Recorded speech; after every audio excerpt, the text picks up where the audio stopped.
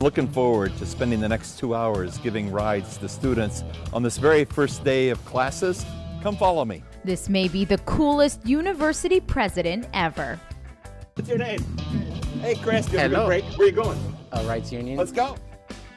Kent Fuchs, who runs the University of Florida, wanted to do something to make the first day of classes after winter break a little bit more fun for students. Want to ride to Century Tower? Hop in, hop in. So we decided to chauffeur them around the campus in a golf cart and met some awesome gators in the process. Thank you all. Oh, yeah, thank you. Welcome, Chris. Yeah, welcome. Glad you're here.